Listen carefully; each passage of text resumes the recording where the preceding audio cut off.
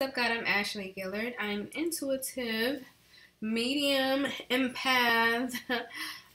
They call it psychic. I get messages and dreams from my ancestors, and I also use the tarot to, get message from my spirit self, my feminine energy, and I also receive dreams and from my connections in the spirit realm, giving me answers and leadership and guidance. So today I just decided to do a reading on Kevin Hart. We haven't heard from him. We haven't heard from his team. We haven't heard from his family. And he was on my mind. I just wanted to check in with his spirit, check in with him to see how he's doing right now. We know that he had a car accident, a very bad car accident. I'm not listening to the news reports because no official one has really said what's wrong. So I just wanted to do a little spiritual reading on him. Very quick, non-intrusive, but, giving us some information as to what's going on with him. So the first card, let's start with the overall energy. We have the Emperor on the bottom of the deck. The Emperor at the bottom of the clarifying deck. I'm sorry. This is about a solid foundation, but hard work, determination, dedication towards your goals, being the one that's the provider for the family, and we know this about him, being the one that is developing and making sure that everything is going as planned, that money is good, working hard towards your goals, maintaining that masculine provider energy, stability and security for the family. Then we have Eight of Cups and the Fool as the overall energy as well. And we have the Eight of Pentacles under there. So this is needing to walk away from something potentially work-related. Needing to walk away from that and having faith or trying to have faith. And I believe based on the cards that came out for this reading, he's struggling to have faith as it pertains to walking away from, maybe life as it was before. Because, again, we're in that Emperor energy. Because he wants to be the provider for his family. He wants security, stability, a solid foundation for himself and his family. So it's how he's having a hard time to keep the faith right now because of the situation. The car crash threatened that solid foundation. Then we have the Seven of Wands. This is Kevin. Kevin is fighting for his life. Fighting for life as he knew it. I'm not saying that he's like on a deathbed. I didn't ask that. I'm saying that he's in the fight. In the hospital, it could be, for his health. Yes, of course he's fighting for his health. He had a car accident. For his family, for his life. He's in the fight right now. And he's having a hard time dealing with it. Next, we have the Ten of Swords. It's like, excuse me, guys, I got a bug that I'm trying to get rid of. I need to take a hot toddy with some rum and get rid of it. Anyway, so we have this Ten of Swords signifying things like endings and new beginnings. So, and look how hurtful it is. This ending, so hurtful. So sudden and so hurtful. If you recall, there was a picture that he posted on his social media. And I'll show you guys here because it just proves that life can change for better or for worse. And sometimes it seems like it's for worse, but, I don't say don't question spirit or life. It could seem like something bad, but it really could be opening a door for new beginnings that are so much more better than what's been before. Even if before was amazing, maybe it's time to transition into another phase of life, and that could be what's going on with him. But anyway, he's in a fight for his life. Things are ending, but it's also new beginnings. That may not be pleasant for him because it's a lot of it's a lot of air energy. Anxiety is in here. Entrapment is in here.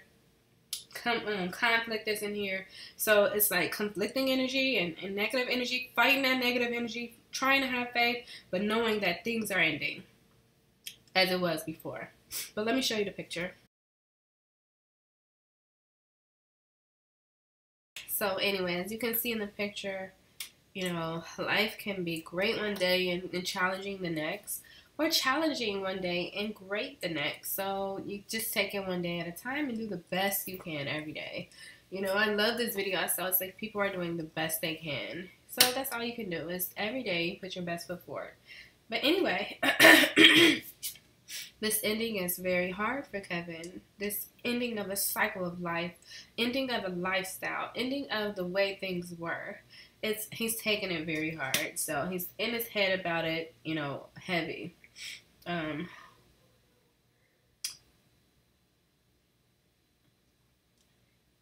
However he's thinking right now. I don't know what his state is. I don't know if he's awake. But I know the energy that I'm getting from Spirit is worry. It's entrapment in your thoughts. Because then we have the Eight of Swords, feeling trapped. Not knowing what to do. Just not being in good energy. And we know Kevin to be in good energy. The energy right now is not so good. Because again, this is an ending. He's fighting for his life and his faith is being severely tested. It's important for him to provide for his family. It's important for him to be needed. As a cancers need to be needed. It's important for him to be needed.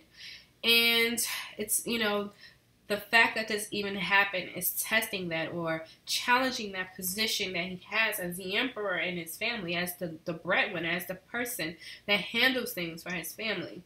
So this ending or this new phase that he's entering is entrapping him in his mind. It's like, how do I move forward from here? How do I live?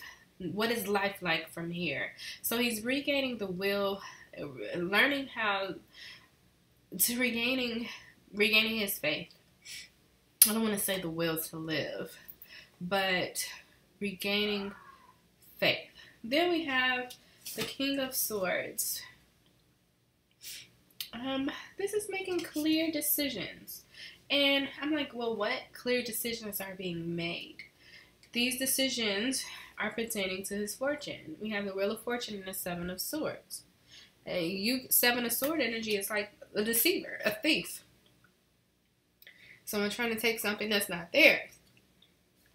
And with the Wheel of Fortune, it's like people or, you know, energy is trying to take his fortune away. So clear decisions are being made to secure the bag, to secure the fortune, to make sure affairs are in order. I'm not saying, I'm not predicting, let me make this very clear. I am not putting the energy out of death. I'm not manifesting any death type energy. Whatever happens is meant to happen. It will happen. I am not putting that energy out there, nor do I want to predict something like that or be the one to know stuff like that. So I'm making this very clear.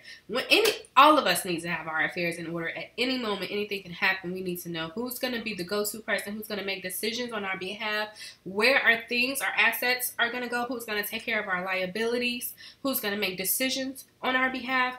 That stuff needs to be done anyway. Life insurance policies, like all of that.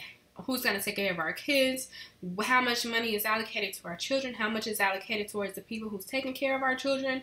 That stuff needs to be taken care of. I don't care if you live to be 100. From day whatever, 20, or whatever day you decide to insure your life, the day you start taking care of yourself till the day you die, you should have something in place just in case something happens. Not manifesting anything on my behalf or his behalf as it pertains to death or anything like that. Anyway, King of Swords, Wheel of Fortune, Seven of Swords, making clear decisions as it pertains to who, you know, the allocation of his funds, his fortune, his funds, his life, decisions as it pertains to his life. And not allowing anything to be taken away from him or for him to be taken advantage of or any of it to be stolen in any way. So making clear decisions. Then it kind of changes here, which is weird. But it just changes a little here. We have the Hermit, which is Virgo season. Interesting. We're in Virgo season. This happened during Virgo season. So is the Hermit Virgo season or is the Hermit the light? But what I'm getting is with the Empress and the Three of Wands is creation. You know, the Three of Wands resonates with the will to, I'm sorry that I keep saying live, but the will to begin again. Yes, I'll say that, because that's what it says on Toth. The will to begin again, creativity, you know, to create projects and to get back in alignment with your creative self. He's very creative. So it's, you know, regaining a period of time of regaining the will to begin again in this new way of living, you know, the new him. How do I begin again? And this could be his energy, his family's energy. It's just picking up themselves. How do we begin again? As a unit, as a family, how do we come together, and how do we individually begin again after this? This is a new life for us. This is a challenge for us to overcome. We need to make sure, or, you know, we are increasing faith as it pertains to how to live, or the will to begin again. And this could be future energy as well. It doesn't have to be like right now. It could be future energy, but it's like, how do I begin after this? And having the will to begin again. Again, overall energy is faith. And, you know, walking away from a period of time. Walking away from a life that he once had, or his family once had. Then we take another turn here, and we have conflict going on with the Five of Swords. So I'm like, what is this conflict? And to clarify, we got a transition. First of all, conflict started by the transition. We know that there was endings, and you know, there's an ending here, and fighting, and he's fighting to, you know, standing his ground, trying to fight for life. But there's a transition here. The Ace of Swords is like a breakthrough. It could be a breaking of patterns. It could be something breaks through. During this transition, there's a breakthrough. But then here's the Devil popping up. So it could be mental clarity after a time. After this transition, it could give him some sort of clarity. As it pertains to codependencies, as it pertains to, it could even be a karmic situation, previous family members. But anyway, or codependencies. Now, the Devil stands for codependencies, Capricorn, but it also stands for, or is the Devil Capricorn or Scorpio energy? It's Capricorn. Yeah. But, this is mental clarity as it pertains to a codependency. Codependency can be drugs. Codependency could be alcohol. I'm not calling him a drug addict. I'm not calling him an alcoholic. All I'm saying is he's going to gain mental clarity as to something that he's codependent on. It could be sex. It could be anything. A lot of us have codependencies that we have to overcome. Money is a codependency.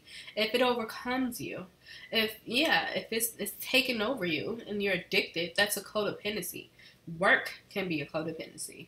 It's like something you need to feel valued, but really your value is intrinsic. You shouldn't need this external thing to feel valued. But anyway, we're gaining strength after gaining mental clarity about, you know, a codependency that he had, or that the family may even had after this transition. They are all probably codependent on him. So it could be either his energy or the family's energy going through this transition, having conflict with each other or with them themselves as it pertains to this transition, but also growing and gaining mental clarity as it pertains to this codependency. I believe they're all codependent on him. I don't know that personally, but I can just imagine. He's the breadwinner. He's the emperor of the family. He's the glue stick. You know, he's the glue. Anyway, after this transition, gaining mental clarity about these codependencies and regaining the strength. Just regaining the strength to overcome. Regaining the will, again, to begin again. Gaining the will to begin again.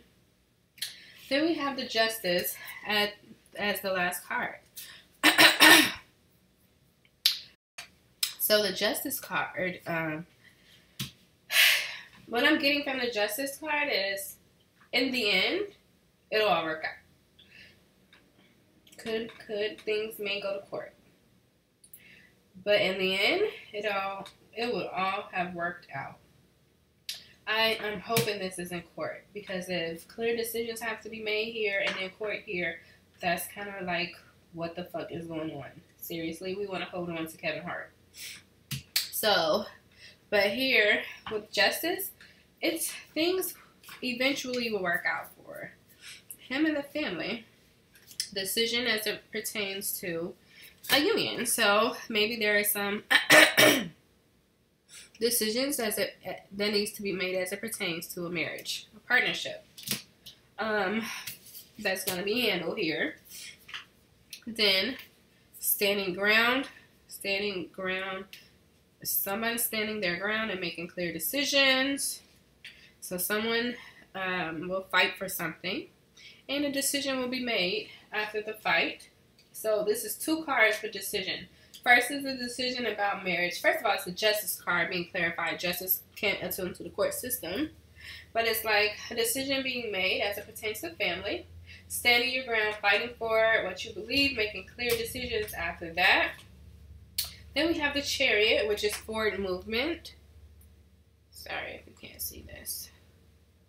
The Chariot is also about winning the battles or fight a fight. There is a fight here. But, you know, things also moves forward because it's a fight and justice. So I'm thinking, yeah, decisions will need to be made. Yes, people are going to be standing up for themselves and standing their ground. And as it pertains to union, as it pertains to a marriage, and as it pertains to the decisions that were made probably here.